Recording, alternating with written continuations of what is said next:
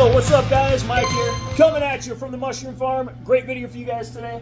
So today, we're gonna be talking about Cordyceps liquid culture, all right? I've got liquid culture from two awesome Cordyceps vendors, and I'm making some of my own liquid culture here on the farm just by expanding this. So I'm gonna talk to you guys about the liquid culture recipe I'm using for my Cordyceps militaris grow. Those of you who don't know, my name's Mike. I'm a mushroom farmer. I've been farming gourmet mushrooms 9 years as my full-time job. Here's just a few clips of some of my recent grows, some of my recent harvests. So if you're into mushrooms and farming, make sure you click the subscribe button right now so you get more mushroom and farming videos like this in the future. Now anyway, as far as Cordyceps grows, I've grown Cordyceps before in the past. Here's just a clip of some of the small Cordyceps grows that I've done. Usually I've done jar style, okay? But now that I've got my farm here in Colorado, I'm mainly a gourmet grower. My farmers markets and the restaurants here I'm selling to seasonally, and we're basically growing the gourmet mushrooms seasonally here, and we're focusing on medicinal mushrooms over the winter. So now that I have the opportunity to really kind of like sit down and focus on Cordyceps, I'm going to use this time to really get good at commercial Cordyceps cultivation. So we're trying some tray style grows.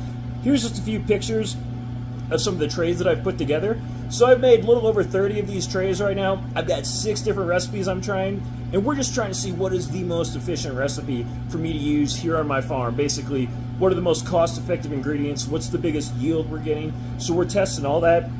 We're also testing to see like how much LC we're gonna use going to bulk. So I'm gonna talk to you guys about the tests I've got running there, and I'm basically gonna give you a recipe today about how I'm expanding this liquid culture.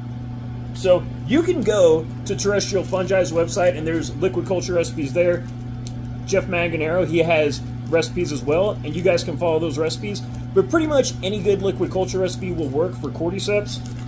If you follow, I follow a basic 4% nutrient solution, and I basically have 35 grams of dextrose per 1 liter of water, and I also put 1 gram of peptone, 1 to 2 grams of peptone is good, and then also 1 to 2 grams of light malt extract, okay, or light malt. So basically 35 grams dextrose, 1 to 2 grams peptone, 1 to 2 grams light malt, all in 1,000 milliliters of water. You can make about 2 jars from that mixture then, but I just keep blending up the nutrients, and I'll just keep filling the jars up. And I made a big batch, obviously, as you can see, but those ingredients right there, you need the sugar source in there. They like fast sugars. They like a little bit of malt. Some people put more malt in, but you can do whatever you want. And that peptone is just really good just to enhance the growth of the mycelium. All of my trays colonized super fast. I mean, within like 4 days. So my liquid culture that I just inoculated these with was highly effective, and it worked really well for me. So I have pretty much the same thing going on right now. And I'm going to basically expand these right now 10x, okay? So I'm just going to pick one of these syringes out of here, and I've already wiped off my injection port, and I'm just going to inject 1 cc, basically, or 1 milliliter into each jar. And I'm going to use the same needle. I'm going to flame sterilize my needle in between each jar, okay? But that's the basic procedure. So one of those syringes can go a long way, and I'm pretty sure I've even seen guys inoculate half-gallon jars with 1 cc. I've personally never tried it. I'll have to try it in the future, maybe next season when I do another giant batch, because right now, by the time I use all of the liquid cultures that I'm making here, the ones that I'm ordering, because I ordered just a few more too, we're going to be having over 200, maybe 300 trays here of Cordyceps growing on the farm. So I'm going to have a whole lot of Cordyceps growing, and I don't really need to make any more after this. So just a couple more things about these Cordyceps liquid cultures. If you order these things and you don't use them right away, you want to keep them sealed in darkness. I actually had like an old coffee can, so I put them in a coffee can, and then I stuck them in my walk-in cooler or put them in refrigeration. But basically, you want to refrigerate them, and you want to keep them dark. The light triggers them somehow. I don't really know all the ins and outs about that, but I do know you do want to keep them dark until you're ready to use them. You use them, and I'll tell you, after you inoculate these, it's also recommended that you take your jars and you keep your jars of liquid culture in complete darkness, okay? And I'll take the jars out once a day, and I'll basically stir it up once a day, okay? These Cordyceps cultures are crazy, okay? They get super thick, super fast, so they do require daily stirring. The first day, you might be like, what am I doing this for, or whatever. But then you'll know by day 2, you'll start to see stuff growing right away, and you'll be like, oh boy. And then you just keep stirring it every single day. Make sure you're stirring your liquid culture. Usually in like 5 to 7 days, they're about ready to use. You want to use them different people use them in different zones. Like, you always want to kind of look at the culture. You want that culture to like start looking pretty thick for sure. If it's constantly growing over the top and it's like forming, I believe it's called a pellicle is the term for that. But basically, if it's making like a hockey puck, it's starting to really form up a lot of mycelium on the top there, you need to use that culture. It's time to use that culture. And honestly, by the time these things get to like day 5, it starts to happen pretty much almost all the time. So you got to constantly stir that thing. Around day 7, a lot of people like the 7 to 10 day window, okay? I pretty much use all my cultures, try to use them around day 7 personally. I have pretty good results with that. But they start getting really thick, really chunky. So beyond 10 days, I wouldn't really say they're too viable. So you need to use them right away. But anyway, they need to be stored in darkness until you're going to use them, okay? And then anyway, after you inoculate your bags then, because basically I sterilize the 6-pound of rice bag. I let them cool, and then I'll inoculate them. Like I said, I've been doing tests. I've done like 250 milliliters, and I've also done the 500 to 600 milliliters, like just dump the whole thing in. So I've done it both ways, and we'll see actually like what works the best, I think, for these style trays. And we'll figure it all out here within the next few weeks. But that's kind of my basic procedure. And then when I make the trays are also supposed to be stored in complete darkness for about 4 days. And then you can uncover them and then just expose them to light. Some people do 12-12. Some people keep the lights on 24 hours. But it doesn't really matter too much there. And as far as the keeping it dark, to my knowledge, that's like the recommended route right now. Okay, if anything ever changes with that, I'll let you guys know. But if the mycelium is exposed to light early, it can grow funny, and you might get what's called overlay problems with the mycelium, and it may decrease your yield. So that's the whole thing about the darkness with these. I don't do that with my other gourmet mushrooms, but I am doing that with this batch of Cordyceps, just because we're doing a real big batch right away. But anyway, now let's kind of talk about these recipes that I've got going on and some of the Cordyceps tests I'm doing. Okay, so I got my notes here, and basically I've got stuff that I've written here, like how many bags of everything that I've done. I've got the ingredients on here for all my batches. I've labeled all my bags.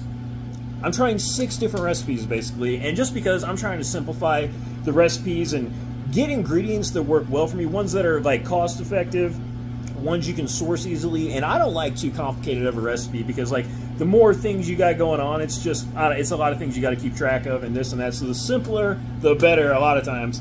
But anyway, check out Terrestrial Fungi's recipe. You can check out other YouTubers' recipes too. Jeff Manganaro, he gives recipes too.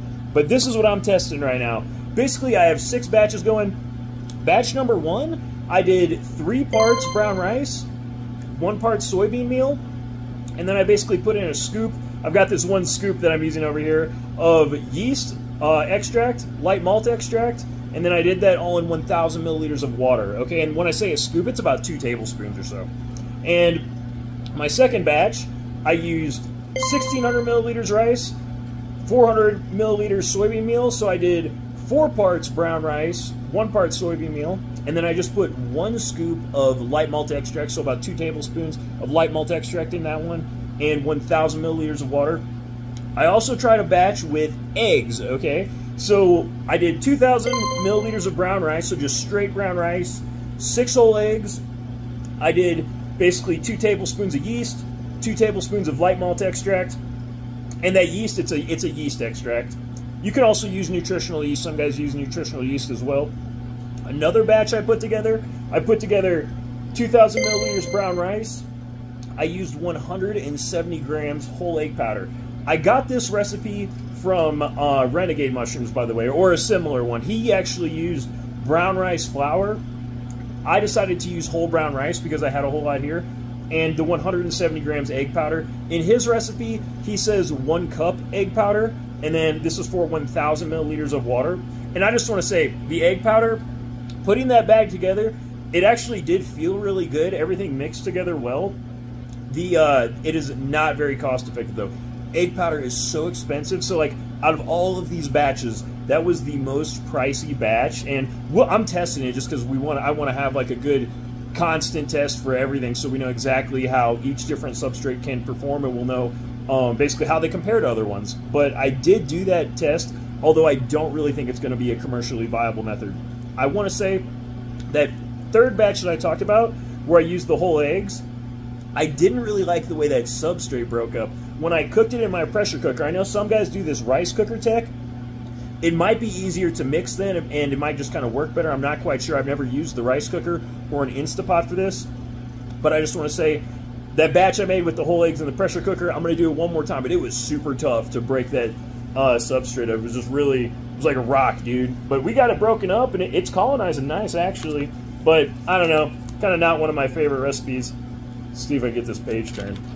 Okay, the other one that I have here, basically, I did a batch, 2,000 milliliters brown rice, 1 scoop or 2 tablespoons light malt extract, 2 tablespoons yeast extract with 1,000 milliliters water. This is the Spore and Sprout recipe. Now, Spore and Sprout put together a like simple Cordyceps like how-to tutorial.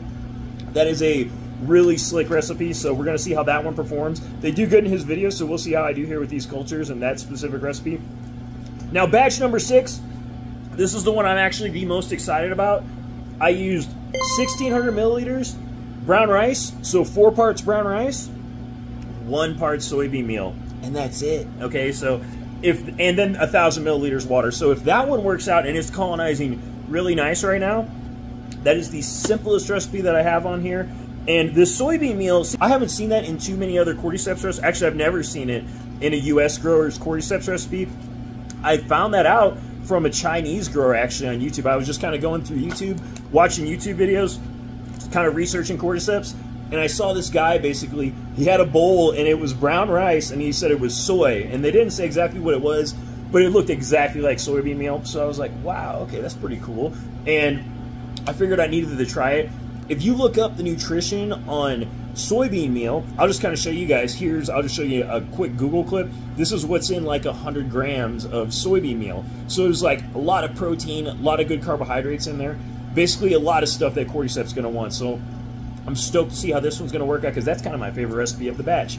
But we got to do all the tests and see which one's going to work out the best. But anyway, if you guys have any questions about this, just drop it down below in that comment section. If you guys have any videos you'd like me to make for you or anything like that, just drop it down below in that comment section. But hopefully you found this helpful and informative. And if you did, please drop this video a like.